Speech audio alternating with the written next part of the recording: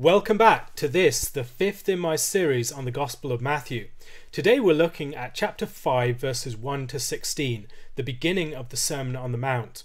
I had hoped to go all the way through chapter 5 today, but given the length of the chapter and the density of the material within it, and the need to give some sort of overview for the sermon as a whole and its place within the Gospel of Matthew, I thought that I would take a bit more time to have a slower start and split the chapter into at least two different parts. So to start off, it's worth considering the structure of the teaching within the Gospel of Matthew as a whole. Matthew contains 5 different bodies of teaching within it. So there's 5 sermons. The first begins at the beginning of chapter 5 and ends at the end of chapter 7, verses 28 to 29 of chapter 7. The second begins in chapter 10 verse 5 and ends in 11 verse 1. The third begins in chapter 13 and takes that whole chapter. The fourth is from the beginning of chapter 18 to the beginning of chapter 19. And the fifth and final body of material is found in chapters 23 verse 1 to 26 verse 1. Now Matthew, you could argue, foregrounds Jesus' teaching in a great many respects. Mark emphasizes more Jesus' acts of power and deliverance, his healings, his exorcisms, his miracles. Luke talks a lot about Jesus traveling. So Luke gives 35% of his gospel to Jesus' journey towards Jerusalem, whereas Mark and Matthew have 8 and 6%. So there are different emphases within the Gospels, and the teaching within the Gospel of Matthew has often been compared to the sort of teaching that we find in the book of Deuteronomy, where there are also 5 sermons given by Moses to the people of Israel. And there are structures to these sermons. Some have pointed out that there are parallels between the 8 Beatitudes, the 8 parables of the kingdom in the third speech in chapter 13, and then the 8 woes, or arguably 8 woes, in chapter 23 at the beginning of the 5th speech. So the first, third and 5th speech. That's one thing that Peter Williams mentions. Dale Allison has observed that within the structure of the first speech itself, the Sermon on the Mount, there is arguably a structure to be observed within that too. The chiastic structure. So you see Jesus at the very beginning ascending the mountain surrounded by crowds, and then ends with him descending from the mountain surrounded by crowds. He begins his teaching with 9 blessings, or 8 and plus another one appended to the 8th, and then ends with 3 warnings. And he argues that these things are connected together. Verses 13 to 16 of chapter 5 is a description of the people of God, and that picture is filled out in the chapters that follow, in chapter 5 verse 17 to 7 verse 12. And that's bookended by a reference, that section is bookended by a reference to the fulfillment of the law and the prophets. Now that central section, Allison argues, can be broken down into 3 further sections. So the first concerns the Torah in 5 verses 17 to 48. The second concerns Christian worship, the Christian cult, Christian form of approach to God, prayer, that sort of thing, in verses 1 to 18 of chapter 6. And then the final part concerns social relations in chapter 6 verse 19 to 7 verse 12. And those sections, he argues, are ordered triadically. So the first and the last of those 3 sections have a double triadic structure. So are 2 sets of 3s connected together. And then the central one has a triadic structure. And as Peter Leithart has observed, if you follow this pattern, what you'll realize is that at the very heart of the Sermon on the Mount is the teaching on Christian worship. And at the very heart of that is Jesus' teaching concerning prayer. The giving of the Lord's Prayer. And at the very center of that is the first 3 petitions. Hallowed be your name, your kingdom come, your will be done. And so there's a structure to the sermon that foregrounds certain elements, and those elements are those 3 petitions. At the very heart there's the prayer, and at the very heart of that prayer are those 3 petitions. Other things to be observed is that Matthew is not the only one to include Beatitudes. Luke, in chapter 6, has 4 Beatitudes and then also 4 woes that are related to each other. So in chapter 6, he writes, "Blessed are you who are poor, for yours is the kingdom of God. Blessed are you who are hungry now, for you shall be satisfied. Blessed are you who weep now, for you shall laugh. Blessed are you when people hate you and when they exclude you and revile you and spurn your name as evil on account of the Son of Man. Rejoice in that day and leap for joy, for behold, your reward is great in heaven, for so their fathers did to the prophets. But woe to you who are rich, for you have received your consolation. Woe to you who are full now, for you shall be hungry. Woe to you who laugh now, for you shall mourn and weep. Woe to you when all people speak well of you, for so their fathers did to the false prophets." And so there are parallels between those, contrast between the blessings and the woes. Now, are these different reports of the same sermon? No, I don't think they are. What we should expect is that Jesus, as an itinerant prophet, was giving the same sort of message in different places. So just like any preacher who goes around from place to place, or speaker, you recycle material, you give the same sermon on different occasions in different places with slight changes, alterations, additions. You use the same illustrations and you adjust them for slightly different circumstances or to illustrate different points. I certainly do that. I'm not someone who has original material for each occasion. And in the same way, we should expect Christ, as he went from place to place, delivering the good news of the kingdom, to have a very tightly structured message that he would alter in different ways. And so there are elements within it that would recur, and then there are elements within it that would be addressed to specific circumstances that would be altered from place to place. Now, it's important to notice that there are certain parts of this that are very highly structured. So the Lord's Prayer is very highly structured. It is a body of material that it seems that Jesus would be using in many different places and occasions. It's something that had a fixity to it that other parts of his message did not necessarily have, rhetorically speaking. And so it has a more poetic character, a structure to it, a way in which it can be structured in different petitions. There are other things to notice about it in terms of the language. It has a poetic character to it. The Beatitudes at the beginning of Matthew 5 have a similar character. A number of people have observed that the first 4 blessings, the first 4 of the Beatitudes, alliterate on pi. And so they're focusing upon that particular letter that's repeated on a number of occasions. Peter Williams observes this, and then he observes that the 6th has an alliteration using kappa alpha in katharoi and cardia, and then the 4th has an alliteration using delta and iota. And so these are poetic texts. And why do we have poetry like that? In part because it will be easier to memorize. It gets under the skin as well. When you hear something that has a poetic quality to it, it sticks in the brain. And a lot of Jesus' teaching has rhetorical characteristics that serve memorization. So that may be particular salient illustrations. It may be some turn of phrase that's very powerful, some paradox or something like that. Or, as we see here, alliteration and structured oppositions as well. So, for instance, in Jesus' teaching in Luke, the Beatitudes and the woes are parallel to each other. So if you remember the Beatitudes, it's easier to remember the woes. You'd memorize much of this material. That's what it looks like to meditate upon the law of God, the word of God. You chew these things over, you think about them, and these things will be repeated by his disciples later on.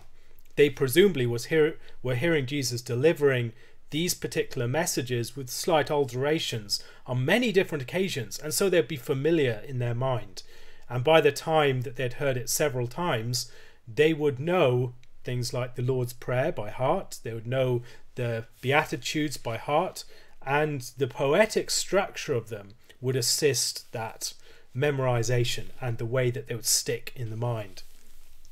Other things to notice is the affinity between Matthew's Jesus and Moses and the law. Jesus goes up onto a mountain to teach, and many people have observed that in this particular location he's paralleled with Moses. He's teaching concerning the law and the prophets, and he goes up on a mountain to give that teaching. He's someone who, like Moses, went up on Mount Sinai.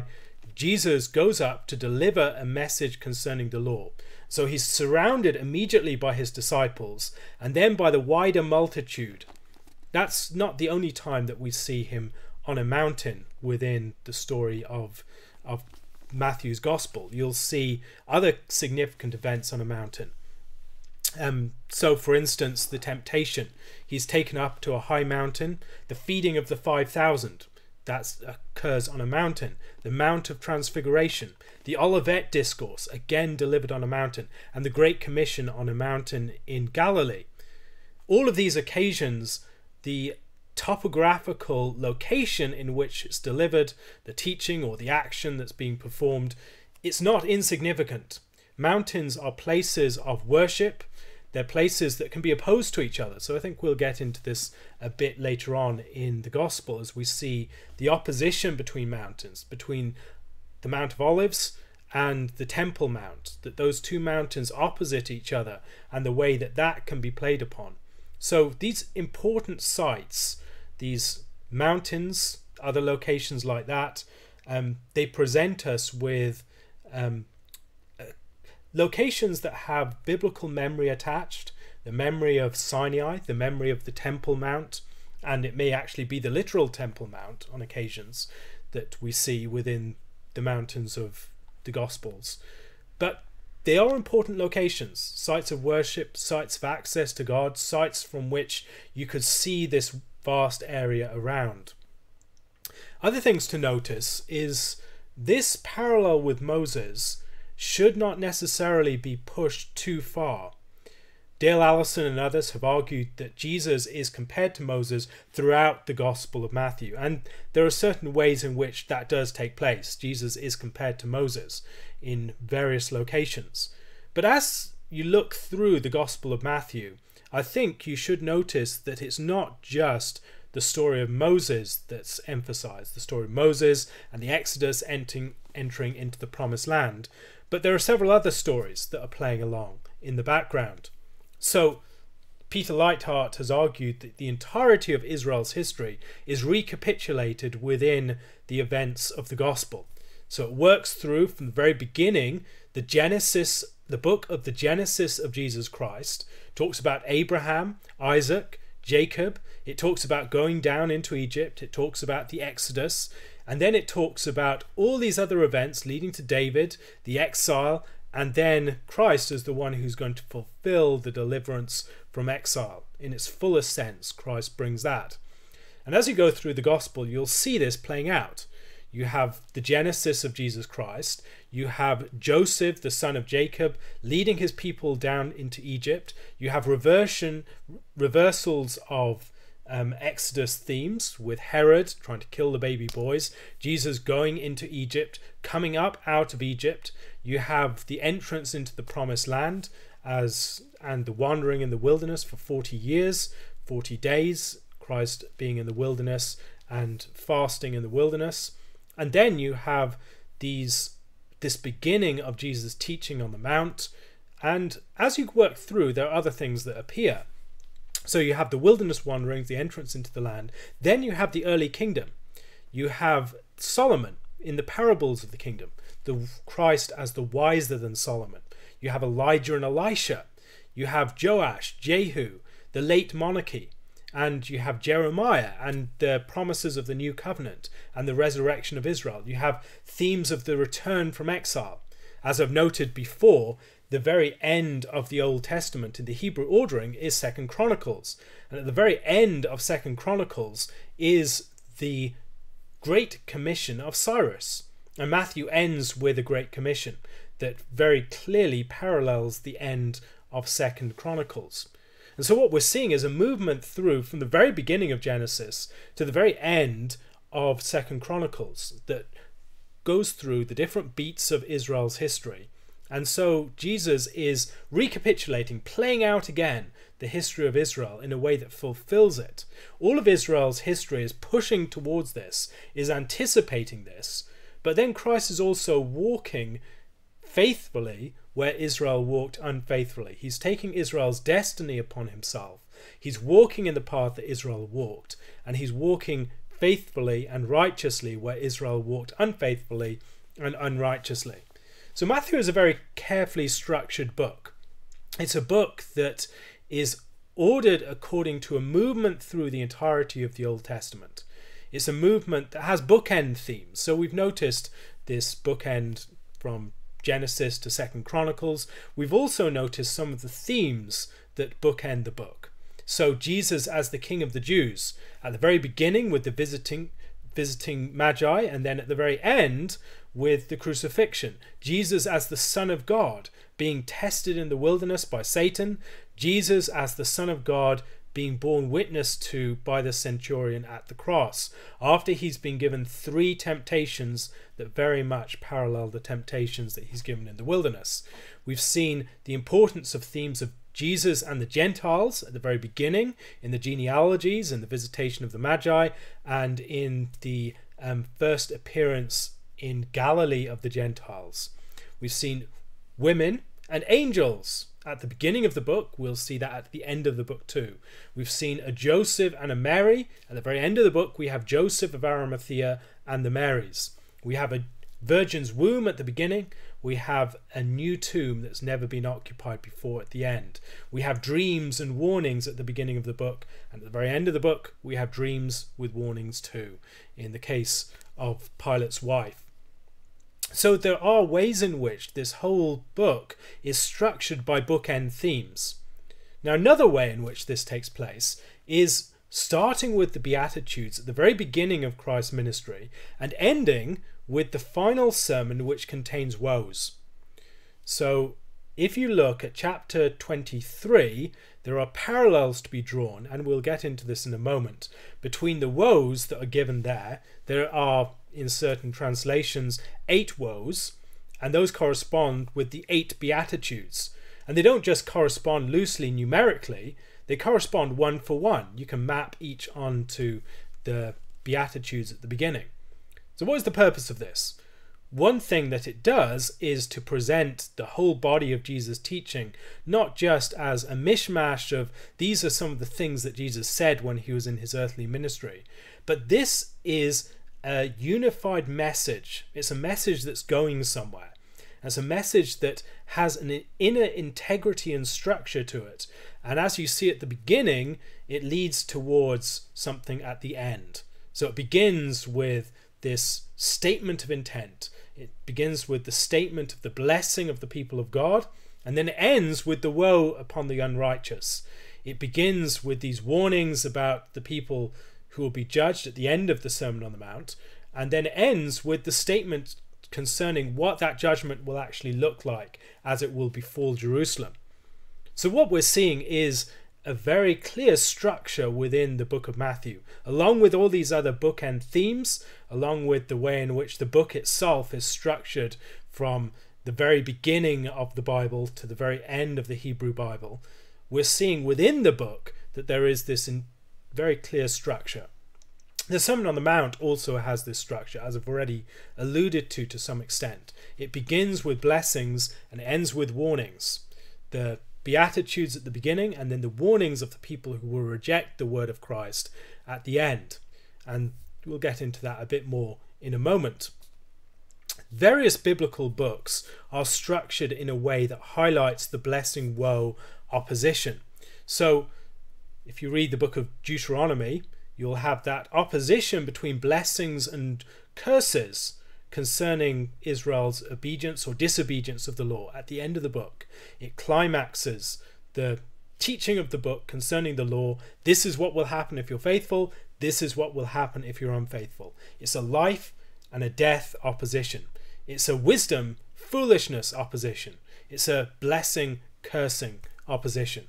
You see the same thing in the book of Psalms. The book of Psalms begins with a beatitude. Blessed is the man who does not walk in the counsel of the ungodly, nor stand in the way of sinners, nor sit in the seat of the scornful, but his delight is in the law of the Lord, and in his law he meditates day and night. And it goes on to talk about what that man is like and how he contrasts with the wicked that will not stand in the day of the judgment. And so Deuteronomy, Psalms, also in Proverbs, you have the first 9 chapters that introduce the body of the text of Proverbs, present an opposition between choices that lead to death, the adulterous woman and Lady Folly, and choices that lead to life, if you follow Lady Wisdom. And in chapter 9, it presents these 2 callings, these 2 ways, the way of death and the way of life, or the way of life and death, rather. It begins with the message of Lady Wisdom and then has the message of the woman Folly. And they're 2 parallel messages. They're addressed to the same character, this simple person that's passing by. And the person who will listen will find life. The person who rejects finds death. You can maybe argue that Revelation has a similar sort of structure, with blessings and curses being a very much structural element of the book, and this contrast between those who receive blessing and those who receive death. So the book of Matthew as a whole is not just a record of teachings that the disciples picked up along the way as they were listening to Christ on his mission. It's a stronger declaration of the way of blessing and the way of judgment. And it's directed to the reader of the book, who's supposed to recognize in that a message that is given to every single person that hears about the word of Christ. They're supposed to recognize that this choice faces them too. It leads to an opposition between the blessings at the beginning and the woes at the end. And both of those things are framed in terms of events that are coming to pass in history. The people who are blessed because God is visiting his people. And the people who are about to experience the woes are the people who have rejected Christ, the people who have turned their back, who are about to find that their house is left to them desolate. And there are many other ways that these themes of chapter 5 and 23 connect, but I'll get into that more in a moment. Other things to notice is the way in which this alludes back to Isaiah and his message, particularly to Isaiah 61. This is a programmatic statement for Christ in chapter 4 of Luke. It's his first message in Nazareth. He delivers this message and he presents Isaiah 61 as his statement of intent. And if you read Isaiah 61 and then read alongside it the Beatitudes, you should begin to see that the Beatitudes are the natural correlate of Isaiah 61. And in recognizing that correlation, you should recognize that Jesus, in declaring the Beatitudes, is in a way declaring himself to be the fulfillment of Isaiah 61 again. So let me read Isaiah 61 and notice some of the details that really recall the Sermon on the Mount and particularly the Beatitudes. The Spirit of the Lord is upon me. This is at the beginning of Jesus' ministry. He's just been anointed by the Spirit at his baptism. He's just defeated Satan in the temptations. Because the Lord has anointed me to bring good news to the poor. Jesus has just been going through the towns of Galilee and declaring the good news.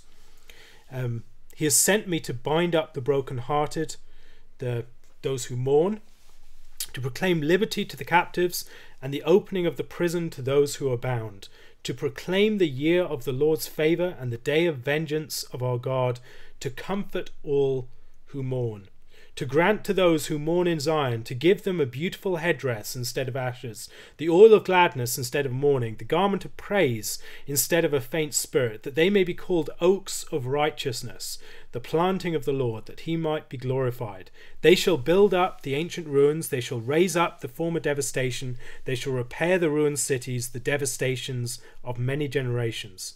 Strangers shall come, stand and tend your flocks, foreigners shall be your ploughmen and vine dressers, but you shall be called the priests of the Lord. They shall speak of you as the ministers of our God. You shall eat the wealth of the nations, and in their glory you shall boast. Instead of your shame there shall be a double portion. Instead of dishonour they shall rejoice in their lot. Therefore in their land they shall possess a double portion.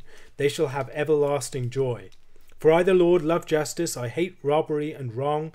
I will faithfully give them their recompense, and I will make an everlasting covenant with them. Their offspring shall be known among the nations, and their descendants in the midst of the peoples. All who see them shall acknowledge them, that they are an offspring the Lord has blessed. I will greatly rejoice in the Lord. My soul shall exult in my God.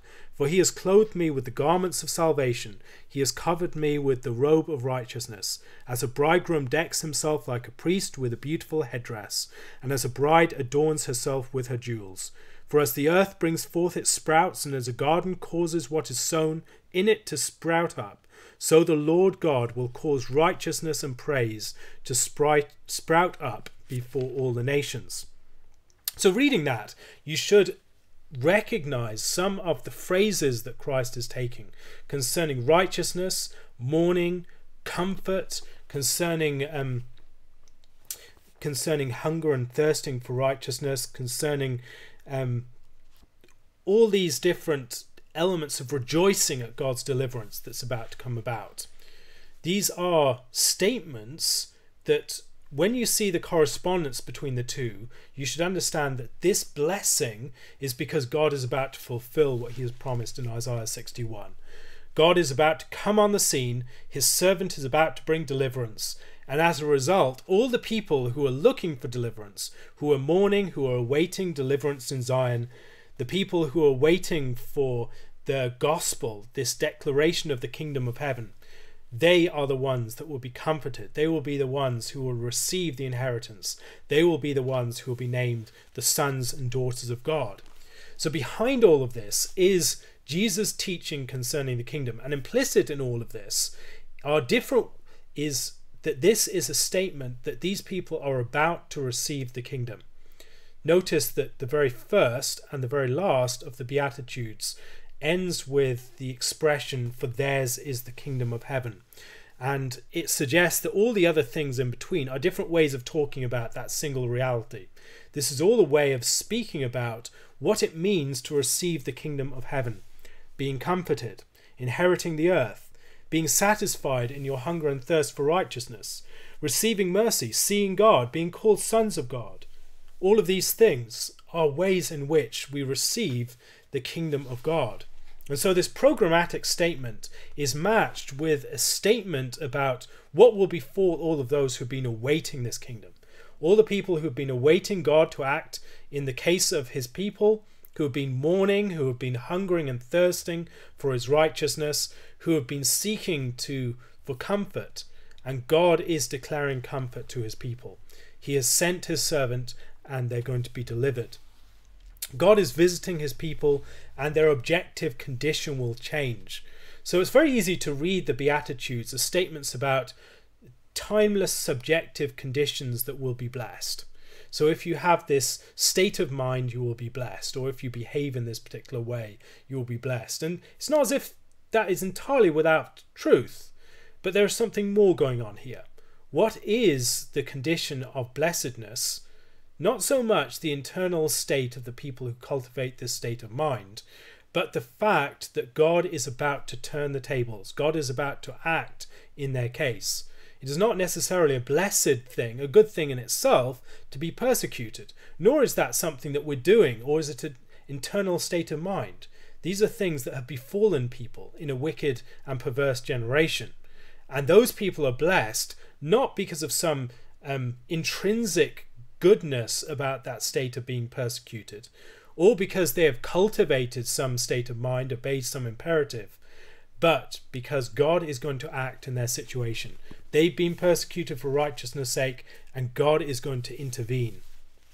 Other things to notice on this front is that there is a connection to objective poverty, not just a heart condition, but nor can we just relate this to objective poverty by itself. There's something that connects the objective condition of being poor and the spiritual position of longing for God's kingdom to act on our behalf. If you read through the Psalms, you'll see the bringing together of poverty and spiritual need on many occasions. The poverty of the man who calls out to the Lord for deliverance. In a similar way, the poor in spirit are people who can experience material want, but also they're looking to God in their hunger and their desire for action in their case, that God would deliver them.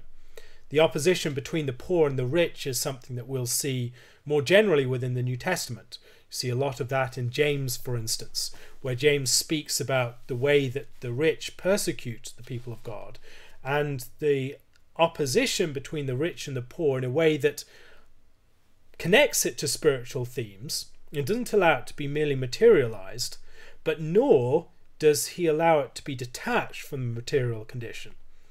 And so there's a danger on the one hand of saying poor in spirit, that does not actually mean material poverty.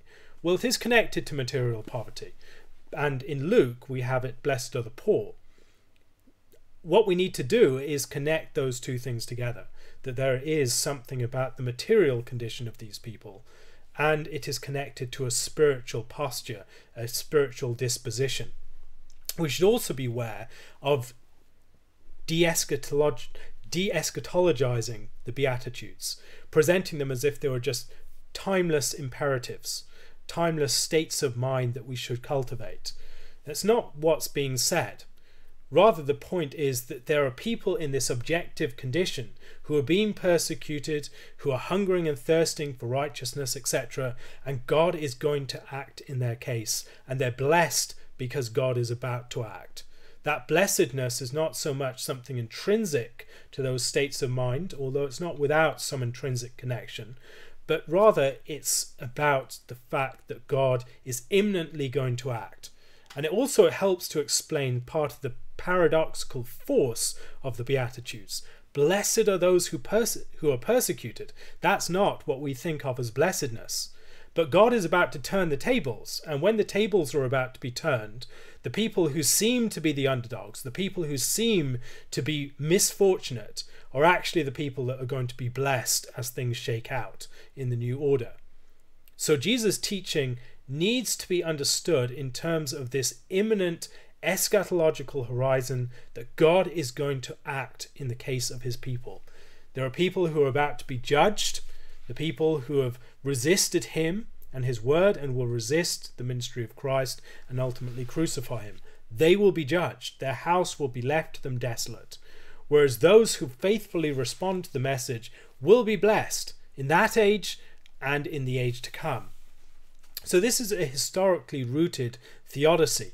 It's a statement about God's response to the problem of evil, suffering, and injustice. In the case of his people, why do the righteous suffer?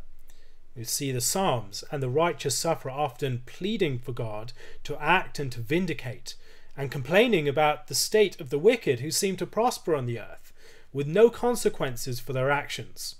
And yet here we see a theodicy, an account of God's justice in relation to the issues of suffering, evil, and injustice in the world. And he's going to act in a way that brings justice to bear. The light is about to dawn, and all the shadows are going to be removed. So Matthew is presenting this at the very outset of Christ's ministry. Christ's ministry begins with a bang, his spoken ministry. This declaration of a changing pattern of the people of God. Their condition is going to change. And it's worth noting that in Luke, Jesus' ministry begins in a similar way, with a statement of Isaiah 61.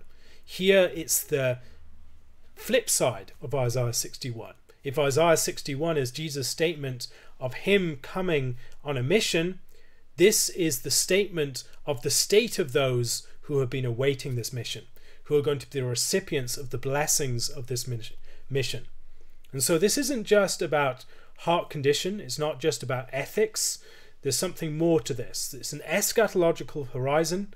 It's about the state of people who have been waiting in a position of injustice, suffering, and evil, and God is about to act in their case. It can be divided, the Beatitudes, some have suggest, suggested into two groups of 4. And there are 36 words in both sets. They divide into the first 4 that alliterate with the letter pi, and then the next 4 after that. Some have argued that there is a chiastic structure even within the type of explanation that follows. Blessed are because, and you start off with an inclusory formula. Theirs is the kingdom of heaven, and then the final one is theirs is the kingdom of heaven. Then you have a divine passive, for they shall be comforted, and then for they shall be called sons of God. That's the 7th. Then the 3rd and the 6th are they are future active and middle respectively with objects. They shall inherit the earth.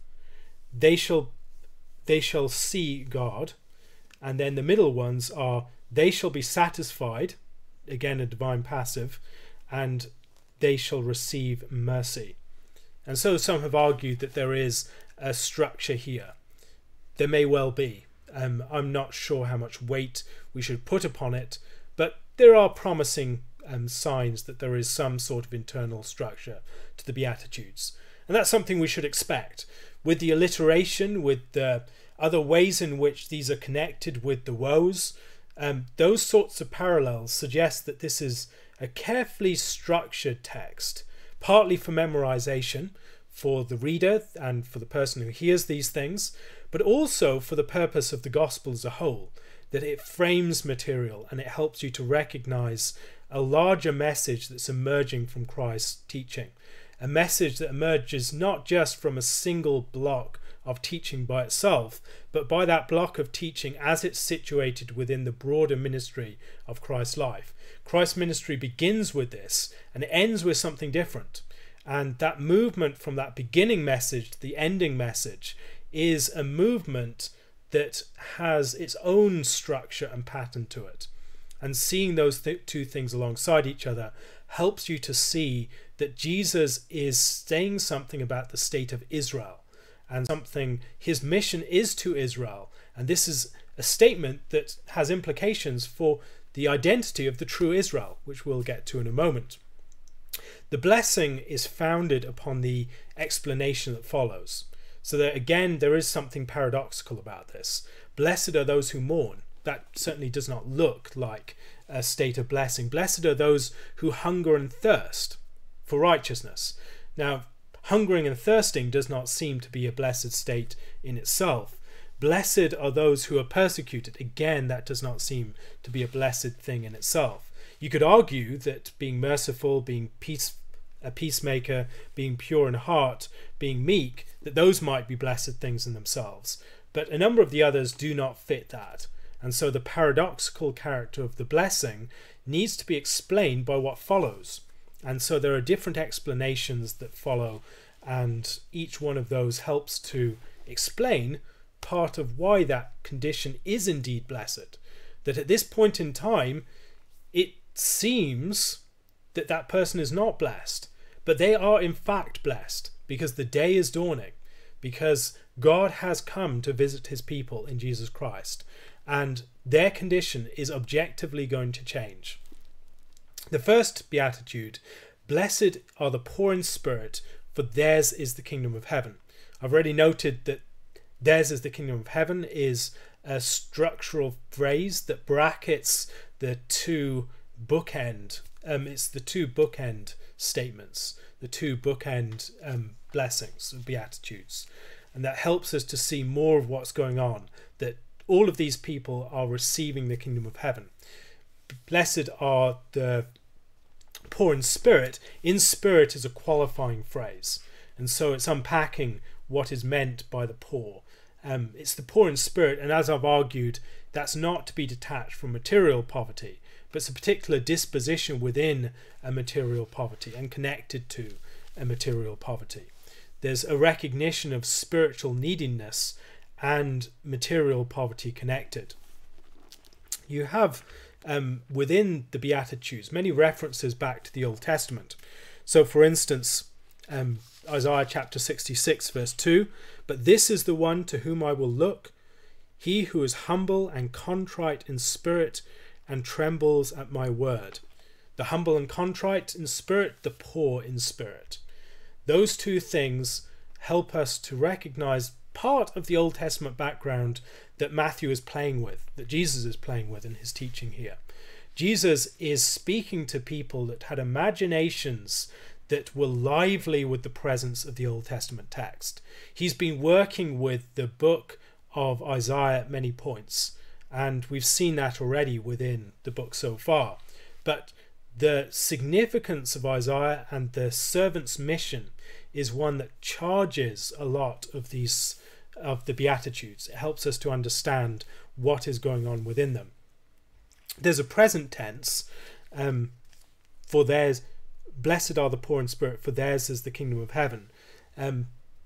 That present tense, I think, has something of a proleptic sense, that it's like talking about the plough breaking up the furrowed earth.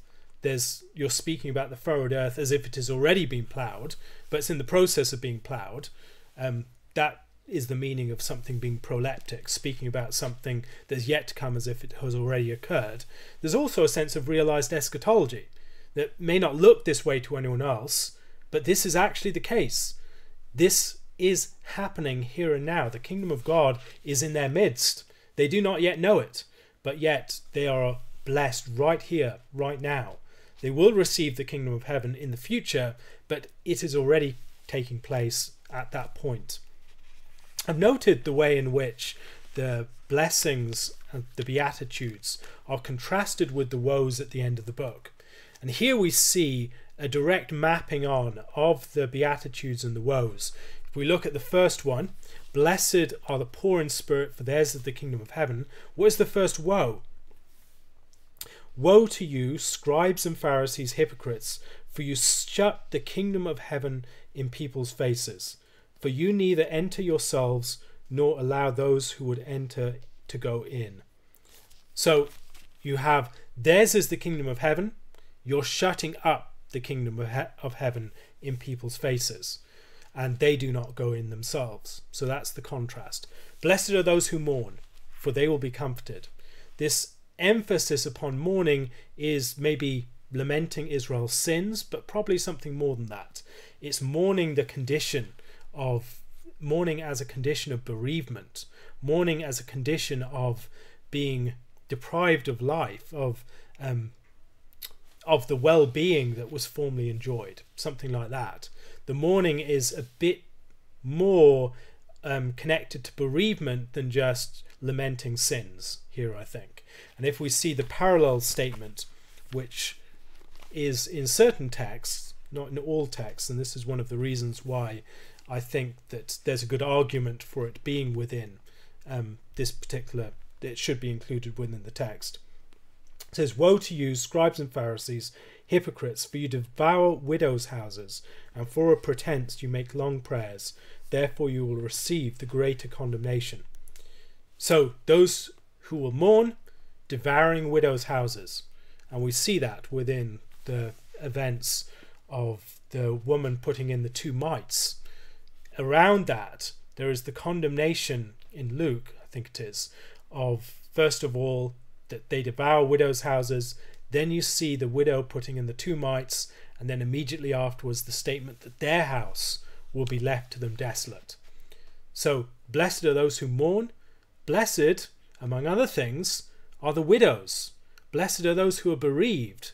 Blessed are those who are in a condition of recognizing an acquaintance with death, that there is something, they're not living in a position of well-being, it would seem. These are people who are suffering, who've experienced the loss of life, of people close to them. They're people who are living in the valley of the shadow of death, and they're mourning in that position, whether because of Israel's condition or because of their own personal condition and the losses that they have sustained. Whereas the people who are rejoicing, who are benefiting, the people who are gaining wealth at this point, they are not going to be comforted. The third, blessed are the meek, for they shall inherit the earth. The meek inheriting the earth, again, Matthew and Jesus are using the Old Testament here. These are Old Testament expressions that are applied to that are applied in the Old Testament, and Jesus is bringing forward that memory. Psalm 37 verse 11. The meek shall inherit the land and delight themselves in abundant peace. And a few chapters earlier, in Psalm 25 verse 13, his soul shall abide in well-being, and his offspring shall inherit the land. It's the man who fears the Lord. In these statements, Jesus is bringing to mind the scripture of Israel, reminding them of all these things that God has said about the people that seek him. Now, think also about the way that the prophet's message and the message of the Psalms so often work. It's people in a position of suffering, of lament, people who are in a position of exile, of alienation from God, and they're seeking his face. And God is about to act in their situation, and then things change. And these are the texts that Jesus brings to mind, the texts that refer to those who seem to be losing out in history. These are the people that do not seem to be prospering. These are the people who seem to be rejected and unapproved, the people who seem to be out of power, out of favor. And yet these are the people that will be blessed. The contrast here is also between meekness and force of arms, military might. Jesus describes himself as meek and lowly in heart. He's not someone who is coming with a big bang of military strength, not someone who's throwing his weight around and killing people or attacking people, but he comes as one who's meek and gentle. And this is a contrast to what many people were expecting.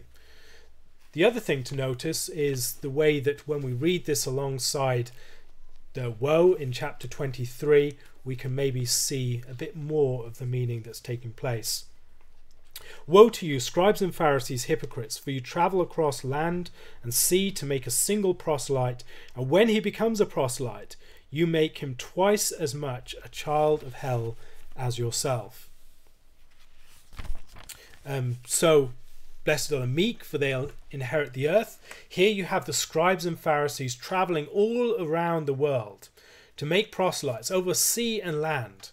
And when they actually create these proselytes, they're made into the people who will inherit hell, not inherit the earth. And so there's a contrast there as well. Those who hunger, blessed are those who hunger and thirst for righteousness, for they shall be satisfied.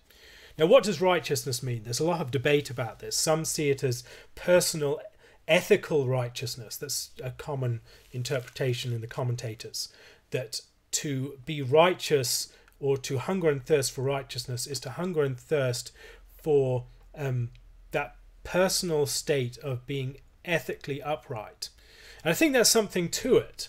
And as we look through in Matthew, that's often how Matthew is using the language of righteousness, with that primary connotation. But I think there's more going on here. I think that the term righteousness, as it's used in Scripture and also in Matthew, it refers to something broader. The word righteousness is often used in the prophets, in places like Isaiah, or in places like the Psalms, to refer to God's saving righteousness. It's something that God reveals in the fullness of time. He acts on behalf of his people in his covenant faithfulness and salvation, and that is called the revelation of his righteousness. And here I think there is something similar being referred to. What does it mean to hunger and thirst for righteousness? To hunger and thirst for God's action in the world, for God's will. And this is inclusive of personal obedience, I think. It's your will be done. That's what it means to hunger and thirst for righteousness.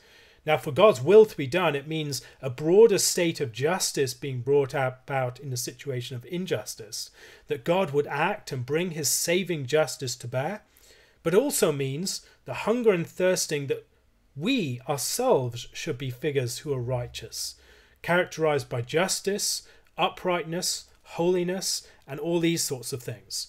So on the one hand, it's referring to God's saving righteousness, but also to the state of personal righteousness that should correspond to that. And all of this can be included, I think, under a hunger and thirst for God's will to be done on earth as it is in heaven. in the paralleled woes, this is a less obvious one. In Matthew 23, woe to you, blind guides, who say, if anyone swears by the temple, it is nothing. But if anyone swears by the gold of the temple, he is bound to his oath. You blind fools, for which is greater, the gold or the temple that makes the gold sacred? And you say, if anyone swears by the altar, it is nothing. But if anyone swears by the gift that is on the altar, he is bound by his oath. You blind men, for which is greater, the gift or the altar that makes the gift sacred? So whoever swears by the altar swears by it and by everything on it. And whoever swears by the temple swears by it and by him who dwells in it. And whoever swears by heaven swears by the throne of God and by him who sits on it. That is not such an obvious parallel. And I'll be interested to hear people's thoughts on how that could be paralleled with the hunger and thirsting for righteousness. And maybe things that are referred to God's table. Perhaps that's what's in view. I'm not sure. I think that would be a very weak connection if it were. The fifth beatitude is, blessed are the merciful, for they shall receive mercy. This is again a connection between, there is a fittingness. Those who are merciful will receive mercy. There is an aptness, a poetic justice to this, that those who are characterized by mercy will be met with mercy. And we see this in some of Jesus' teaching concerning forgiveness, that those who do not forgive will not receive forgiveness, and that measure that you meet will be met to you, in measure to you in return. This is contrasted with, again, the behavior of the scribes and the Pharisees. Woe to you, scribes and Pharisees, hypocrites, for you tithe mint and dill and cumin, and have neglected the weightier matters of the law, justice and mercy and faithfulness.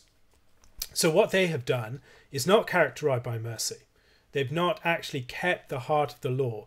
They've been about a form of the law that is devoid of mercy, devoid of faithfulness and justice.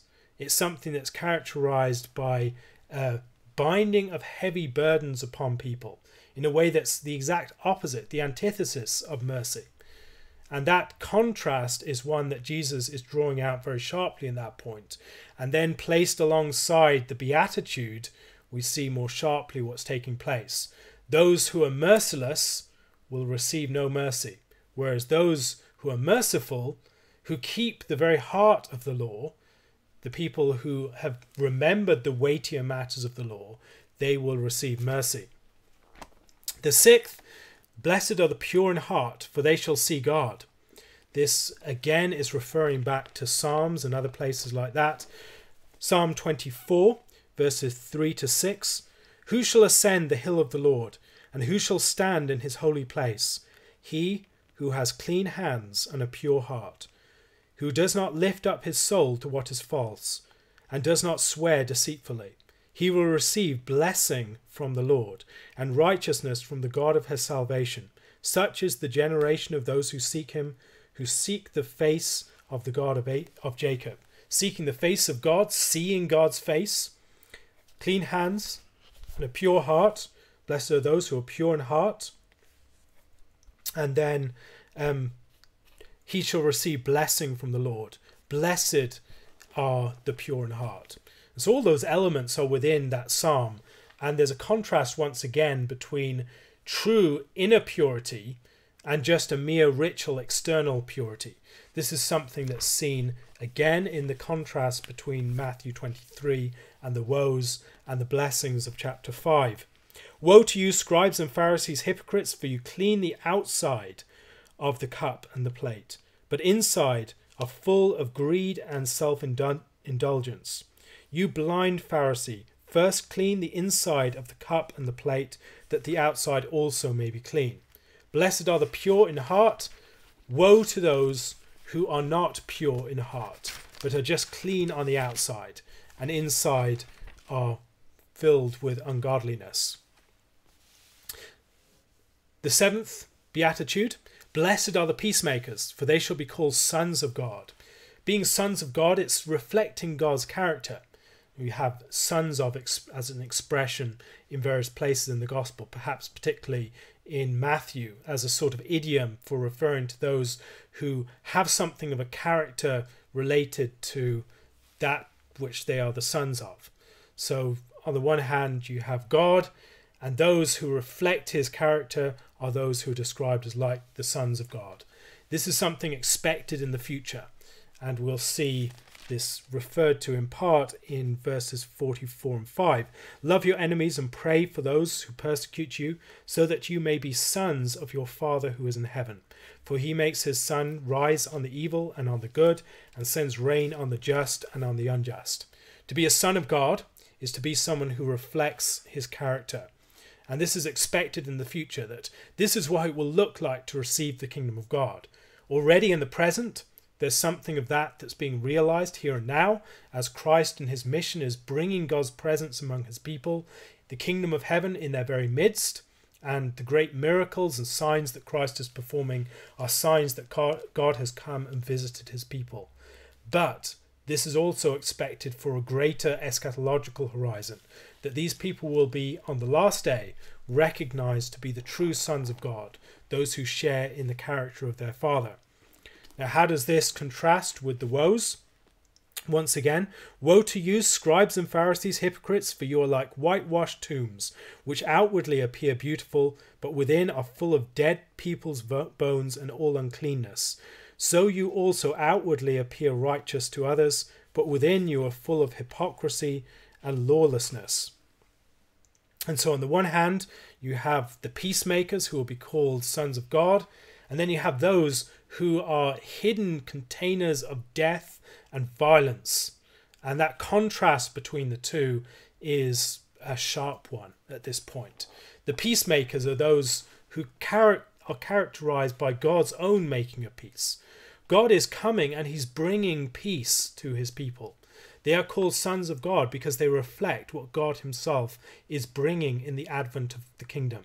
Christ is declaring liberty to the captives. He's declaring justice in a situation of injustice.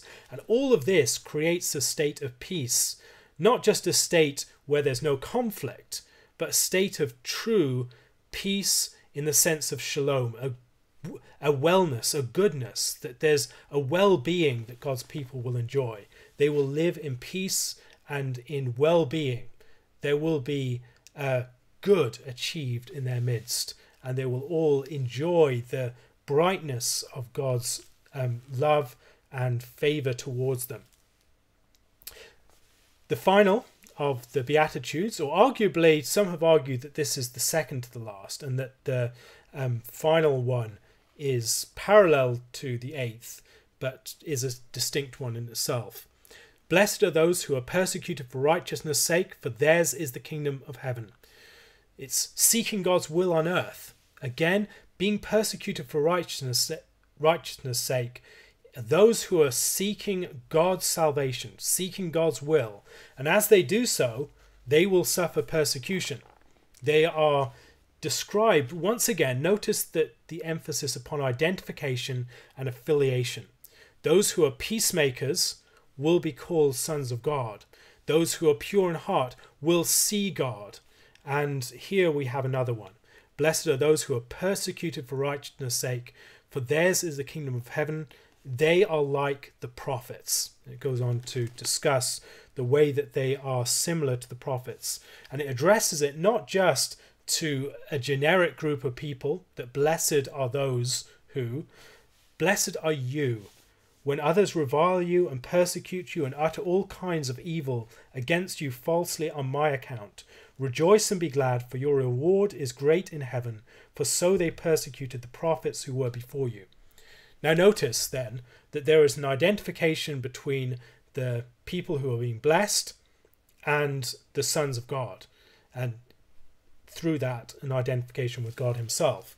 Then there is a parallel here. If you read the 8th Beatitude and then you read this thing that follows, which arguably is a 9th or is in a second part of the 8th, I would argue that it's a second part of the 8th, which relates the 8th commandment, the 8th Beatitude, directly to the people hearing. Blessed are those who are persecuted for righteousness' sake, for theirs is the kingdom of heaven. Blessed are you when others revile you and persecute you and utter all kinds of evil against you falsely on my account. Rejoice and be glad, for your reward is great in heaven, for so they persecuted the prophets who were before you. Map those statements onto each other and see what you observe. First of all, the blessed is the same. Those who are persecuted is you. And when others revile you and persecute you and utter all kinds of evil against you falsely, these are people who are falsely persecuted.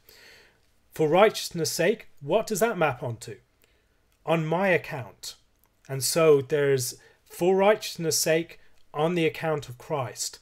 And so Christ is identifying his mission with the sake of righteousness. So they're being persecuted for the sake of their upright actions. But this is more than just personal upright actions. This is people who are representing God's saving will being brought to bear in history. These are people who are declaring the good news of the kingdom. These are people who are living as an enacted declaration and demonstration of God come to deliver and to bring light and life to his people. And those people will receive persecution, false accusation, and will be reviled. And here we have the two imperatives that we have within the Beatitudes. We do not really have imperatives, we have declarations of who is blessed. Maybe there's an implicit imperative there, but at the end we have imperatives. Rejoice and be glad. That our response to this persecution is to rejoice and to be glad. Why? Because we're being persecuted on the account of Christ. And being persecuted on account of Christ is a form of identification with him. It demonstrates that we are identified with Christ. And not just that, we are identified with all the prophets that went before. All of those who are persecuted for righteousness' sake. We stand in that tradition. And Christ shifts at this point from speaking in a more generic sense about people who are blessed to speaking directly to his disciples and saying that they will be persecuted. But as they are persecuted, they will be blessed on the account of their association with Christ. How is this paralleled and juxtaposed with the end of Matthew with the woes? It's not hard to see. Woe to you, scribes and Pharisees, hypocrites, for you build the tombs of the prophets and decorate the monuments of the righteous, saying, if we had lived in the days of our fathers, we would not have taken part with them in shedding the blood of the prophets. Thus you witness against yourselves that you are the sons of those who murdered the prophets. And so they are associated with the murderers of the prophets. The righteous, the disciples of Christ, are associated with the prophets themselves. Fill up then the measure of your fathers. You serpents, you brood of vipers, how are you to escape being sentenced to hell? Therefore I send you prophets and wise men and scribes, some of whom you will kill and crucify, and some you will flog in your synagogues and persecute from town to town, so that on you may come all the righteous blood shed on earth, from the blood of righteous Abel, beginning of Genesis, to the blood of Zachariah the son of Berechiah, the end of 2 Chronicles, whom you murdered between the sanctuary and the altar. Truly I say to you, all these things will come upon this generation. And so these frame the book. This contrast between blessings and woes, a contrast between the true people of God, the people who are associated with Christ and his mission, and the false people of God, the people who seem to sit in Moses' seat. And Christ sits, as it were, in the seat of Moses here. As he sits down on the mount and teaches the people, the scribes and the Pharisees sit in Moses' seat, but they are false teachers. And they are the ones who will experience all the woes that are about to come upon the unfaithful people. And the association between the faithful people of God and the prophets and the association through that with Christ is seen both in Matthew 23, that Christ is going to send prophets, wise men and scribes, his apostles and his disciples. He's going to send them. They're going to be persecuted in the synagogues and mistreated and all these sorts of things. And the blood of all the prophets will come upon Israel as a result. And then in Matthew 25, Whatever you did to the least of these, my brethren, you did to me. Connect that with the earlier way that Christ sends out his disciples as sheep among wolves, and the way that whatever the response they receive is a response that Christ is receiving through them. The association between Christ and his disciples is very strong. So Christ comes to declare the message of the servant, that he is bringing God's light to bear upon a people in darkness, that he is about to bring liberty to the captives, the recovering of sight to the blind. He's going to comfort those who mourn, and he's going to bring joy and rejoicing to people who have suffered in darkness. And the response to that is that all these people who have suffered in poverty, in mourning, who have hungered and thirsted for God's righteousness, all of these people are going to be comforted. They're going to inherit the kingdom of God. They're going to rejoice, and they're going to be exceedingly glad because God has visited his people. And Christ, from there, he goes on to talk about the character of his people, a description of the sort of thing that his people are. And note the way that this has an emphatic force. You are the salt of the earth. You are the light of the world. The disciples are taking on here the mantle of Israel, the mantle of the prophets. Israel was supposed to be like a city on a hill. Maybe the Jerusalem connection should be seen there.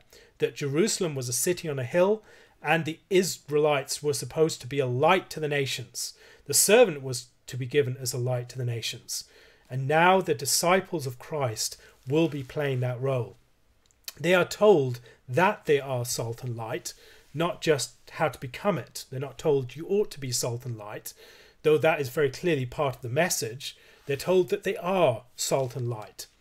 Note that there are different words used for earth and land, and world here. So they are the salt of the earth or the land, and they are the light of the world. I suggest that maybe there is a contrast there between one relating primarily to Israel and the other relating to the wider cosmos, or the wider Gentile nations.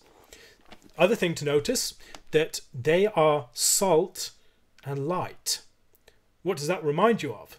It should remind you of the story of Abraham, where you have sand and stars. Sand connected with salt, stars connected with light.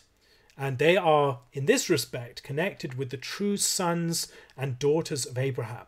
If you are the people of God, if you are the body of these disciples, you are the true Israel. You are the people who are blessed. This is what the true Israel looks like. In the midst of the nation of Israel, Christ is raising up a faithful Israel, an Israel within Israel, an Israel that will take on the mantle of Israel's calling, that will continue what the prophets were supposed to do, and will bring that mission to its proper destination. They will bring light to the nations. They will bring salt to the earth. Salt, what is the purpose of salt? Salt serves to preserve things. It also is something that can be used as a form of judgment. Salt is cast upon the land or the land becomes a salt in the judgment upon Sodom and Gomorrah. Deuteronomy chapter 29, it says, "And the next generation, your children who will rise up after you, and the foreigner who comes from a far land, will say when they see the afflictions of that land, and the sickness with which God has made it sick, the whole land burned out with brimstone and salt, nothing sown and nothing growing, where no plant can sprout, an overthrow like that of Sodom and Gomorrah." So salt can destroy land. Salt can be a means by which the land is rendered infertile by an invading army, perhaps. But salt is also associated with other things. It's associated with sacrifice.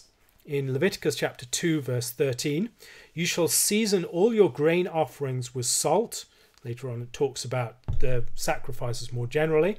"You shall not let the salt of your covenant, of the covenant with your God, be missing from your grain offering.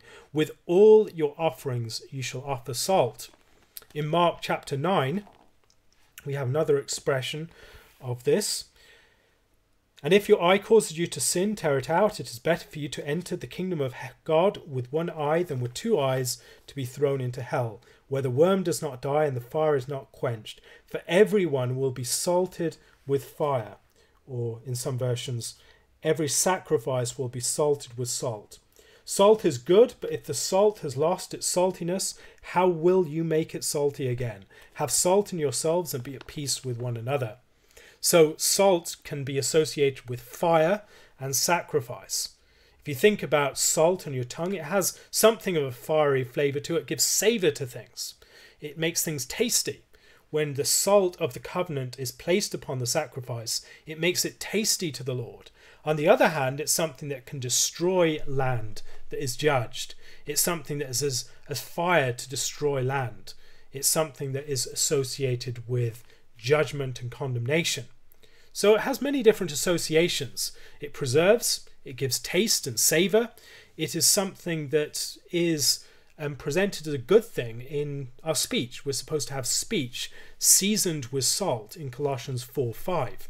It is a sort of solid fire that brings out the taste of things, gives it an extra piquancy and strength. We talk about the salience of it, that has a particular flavour to it. I'm not sure if that comes from the root of salt, but when we talk about salience, but it has something similar to it. It brings out flavours. It brings things into a prominent flavours that would otherwise be dulled and insipid. It makes them more alive. It is not, however, something that can salt itself. Salt is always salt for something else. If salt loses its saltiness, its point is completely worthless. Why would you salt salt? You don't salt salt, you use salt to salt other things. And here I think there's a vision of righteousness that is implicit here. The salt of the earth is to give the earth its flavour, its savour in the mouth of God. And so we're supposed to be spread out upon the earth like sand on the seashore, like salt upon the sacrifice, to give the sacrifice flavour, to be good for it, to make it something that's tasty. And maybe it's to preserve it too. Maybe it's something that on certain occasions it's to destroy. But we are spread out as salt within the world. And as we are spread out, we will not lose our taste. We will, as we act as salt towards the world, we will make the world something that has savour in the mouth of God. And so the numerous purposes of salt, I don't think that we should just narrow these down to one. I think that Matthew is playing with part of the ambiguity here, that it could be many different ways in which salt is acting. And in salt, we're like sand spread out upon the earth. We're like that which preserves. We're like that which gives flavour. We're like that which can destroy on certain occasions, like fire on the land or salting of the earth. We're all of these things. And within the gospel, I think you'll see that every single aspect of that is reflected by the disciples in some way or other. They are salt in many of these different senses, not just in one. The danger, if they are not faithful as salt, that they will be trampled underfoot. That is an image that is connected to occupation. A city that is trampled underfoot is an occupied city. A city, the city of Jerusalem, trampled underfoot by the Gentiles, for instance. And if you are unfaithful in your calling as salt, you will be trampled underfoot. That is indeed what has become of Israel. Israel was supposed to be defined by salt, the salt of the covenant. Salt was something that epitomized the covenant. It was added to all of the sacrifices. And yet, Israel has lost that salty flavour. And God is about to spit them out of the land and out of his mouth. And they are not pleasing to him. But rather, this is the true Israel, scattered throughout the land, scattered throughout the world, bringing things to a proper taste of savour, making things savoury. Now think maybe back to the story of Sodom and Gomorrah. What did Sodom and Gomorrah need? It needed an act of good seasoning of the faithful, and it lacked that. It lacked a number of righteous people within it that would preserve it. And without that number of righteous people to preserve it, they rejected Lot, and Lot failed to be faithful in that situation. And as a result, Lot was removed, the saltiness was removed, and the whole of the city was seasoned, was destroyed with salt, as it were. It became a salty wasteland. And Lot's wife was turned into a pillar of salt. So there's a barrenness there. But I think there's also a theme, maybe we could connect with that, that the salt of the righteous are those that preserve places. So as God sends, as Abraham intercedes for Sodom before God sends the angels there is a recognition that God preserves places by the seasoning of his people. And you have the same thing in Jesus' mission, that he sends the disciples on to the places in Israel, that places will be preserved by the presence of the righteous within them. And if they are not, then they should wipe the dust off their feet. There's a sense in which salt will in that situation be used to condemn, that it will be worse for those places than Sodom and Gomorrah on the day of judgment. The disciples are also the light of the world, and this draws upon imagery once again of the book of Isaiah. Isaiah chapter 42 verse 6, I am the Lord, I have called you in righteousness, I will take you by the hand and keep you, I will give you as a covenant for the people, a light for the nations. And in 49 verse 6, is it too light a thing that you should be my servant to raise up the tribes of Israel and to bring back the preserved of Israel? I will make you as a light for the nations, that my salvation may reach to the end of the earth. Note again that these statements refer not just to Israel, but to a broader body of people. This is in reference to all the nations that God is going to bring his light to the Gentiles. And in Christ's mission, as we've already seen, Christ is a light dawning. And that is drawing upon the prophecy of Isaiah. And here we see the prophecy of Isaiah come to the foreground again. The beginning of Christ's ministry, that paradigmatic statement that we see in Luke chapter 4 from Isaiah 61, and the converse of that within the Beatitudes. All of this is expressing the fact that God is visiting his people. The kingdom has come. The good news is being proclaimed. And the light to the world is being set up. What is that light to the world? Christ is the light to the world. And all of his people who are identified with him, who are identified with the Isaianic servant, who are identified with the one that God has sent in his name, the one who represents his own coming to the people, that he is the light to the world, and in him all these other people are the light to the world. These are the people within whom, through whom God is acting and working in the world. Once again, note that it's not a matter of you're not being light to yourself. You're not being salt to yourself. The purpose of light and salt is to act towards other things. You're light and salt for other things. And there's a vision of righteousness in there. When we think about righteousness, so often we're thinking about a sort of ethical behavior that is for our own sake, to build up brownie points or something like that, to feel good or justified before God. But the vision of righteousness that Jesus is presenting here is a vision of righteousness connected with the salvation of God, with the saving righteousness of God that goes out into the world, brings light to the nations, is characterized by mission, and is characterized by the gift of your presence and your work towards others. People see this, and the response is not, well, there's a righteous man, he's obviously clear in good standing with God. Note that they glorify God in heaven. The response is to recognize that God is working on the world through this people.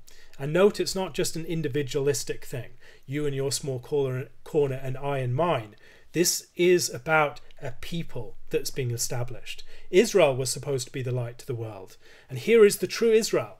Here is an Israel being formed from within Israel, the faithful Israelites, the disciples of Christ, and the disciples defined around the one who's their master, the one who's the Messiah, come to visit his people.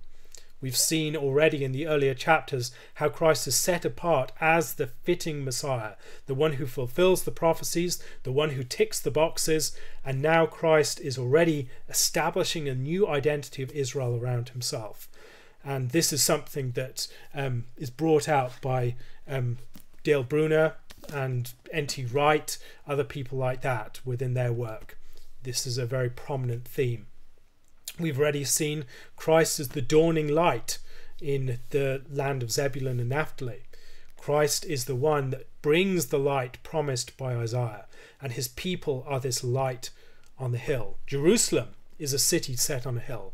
They are supposed to be a new Jerusalem, a city set on that hill. The lamp may also be connected with the temple, perhaps. And so there's a play upon the salt of the sacrifices, the salt of the sand promised to Abraham that his descendants would be like the sand of the seashore covering the whole earth. And then there's a way in which all of this can be connected to Old Testament imagery, perhaps. But the disciples are on display to the world. They bring things to light. They cause people to glorify God as they see what God is doing through and in them. They are people who preserve the world from judgment. They are people who give the world its savour, to make it tasty and to be glorifying to God. As they scatter throughout the world, they change the flavour of the world. They preserve it from corruption and they bring its flavour to the surface. In all of these ways, we're seeing a depiction in very pregnant images of what God's people are to be, the people formed around the Messiah, the people that are at the heart of this new practice of the kingdom. And as Jesus goes on to declare what the fulfillment of the law looks like, what it looks like to worship as such a people, and what it looks like to relate to others as this people, and then the warnings concerning those who reject his way, we'll see all of the things implicit within this unpacked. This is what it looks like to be a people that are not just defined by ticking boxes of commandments, but by people who display the will of God in its full saving import. These are people who are expressing what it means to have the will of God done on earth as it is in heaven, and the people who reflect in their character the character of God himself, to the extent that they would be called his sons and daughters. Thank you very much for listening. If you have any thoughts or questions, please leave them in the comments or on my Curious Cat account. If you'd like to support this and other podcasts and videos like it, please do so using my Patreon or my PayPal accounts. God bless. Thank you for listening.